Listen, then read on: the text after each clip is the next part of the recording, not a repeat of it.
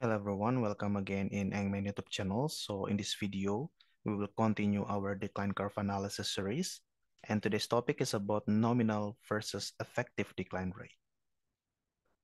So if you're dealing with decline curve analysis, for example, to forecast the production, you basically have two options to express the decline rate. The first one is using nominal decline. You can see this left picture.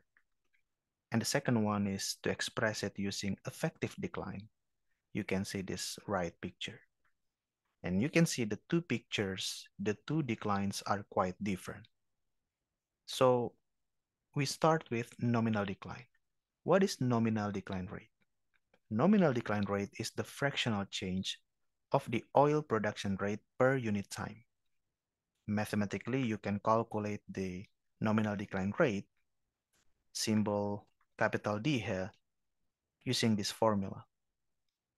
So it's minus differential of the logarithmic natural of flow rate with respect to time. All right, so, or it is negative the rate of change of flow rate with respect to time per flow rate.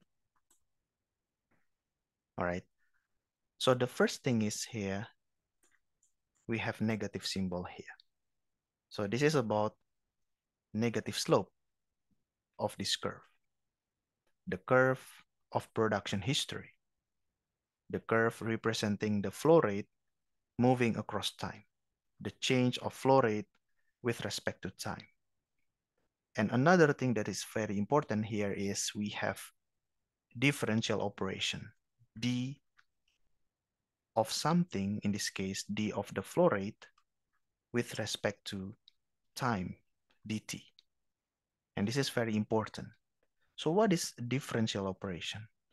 If you go back to calculus, you have this expression. Okay, so y here is the, logarithmic natural of the flow rate. And x here is time. So dx is dt. And when we are talking about differential, it is actually delta time goes to 0.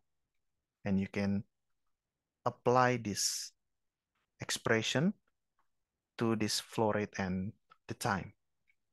So basically, when we are talking about the rate of change of flow rate with respect to time, we are actually talking about the change of the flow rate within a very short period of time. So with delta time, the change of time tends to 0, goes to 0. What is the change of the flow rate? So basically that's the meaning, that's the definition of differential.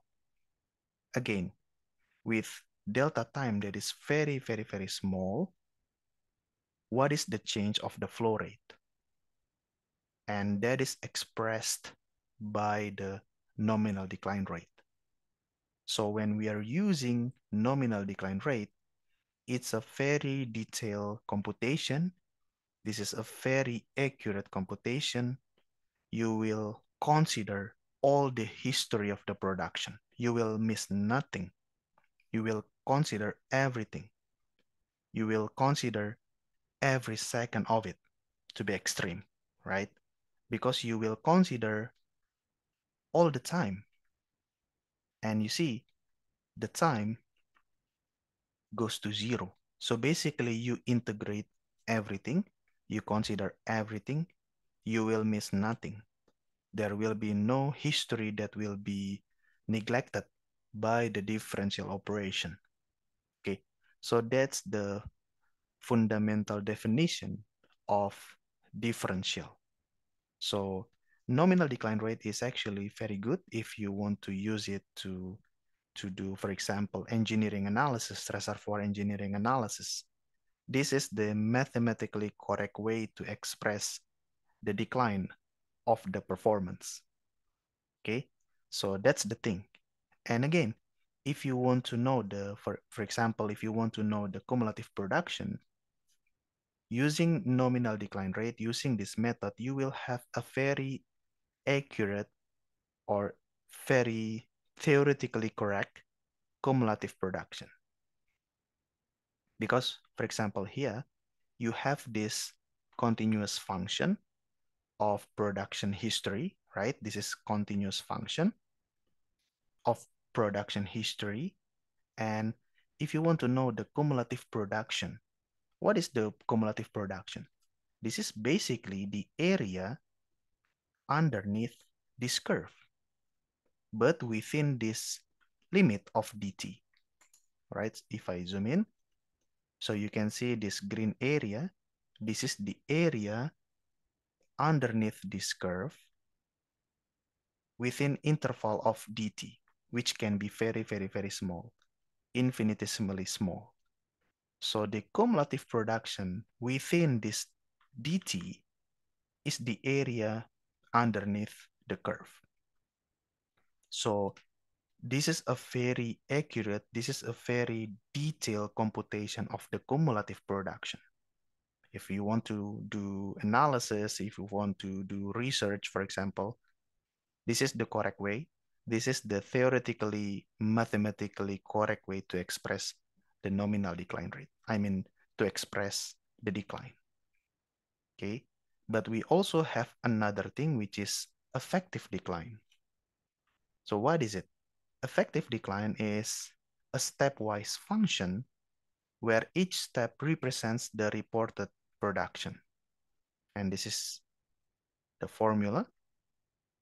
So effective decline, dE, is Qi minus Qi plus 1 divided by Qi. So the first thing is, this is stepwise function as opposed to continuous function in the case of nominal decline.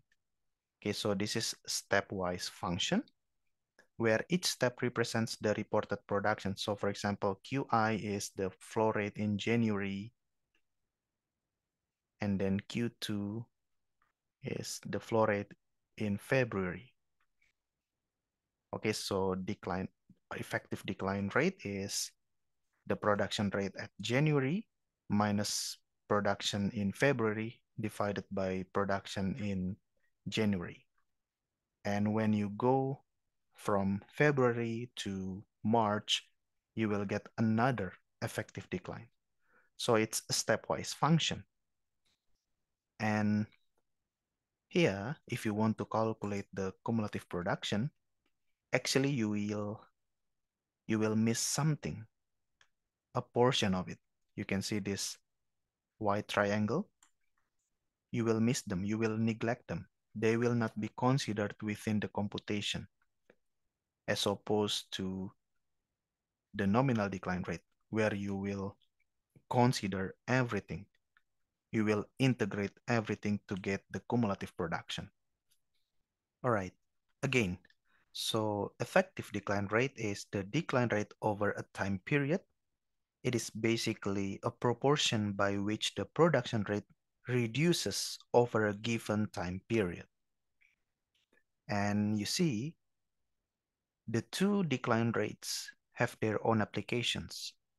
If you ask me if you want to perform proper detailed engineering analysis, you will express the decline rate using nominal decline rate. But if you, for example, want to perform quick computation, quick data reporting, the best way is to use effective decline rates. So both decline types have their own uses, have their own applications. Again, this one is proper detailed engineering analysis. This one can be used for example, reporting. And fortunately, we can relate them very easily using this formula. Okay, so effective decline rate is 1 minus exponential of the nominal decline rate. So they are connected, they are related to each other. Okay, so I think that's all. I hope you enjoy this video. I hope this video is useful. Thank you so much for watching and see you again in the next Eng-Man videos. Thank you.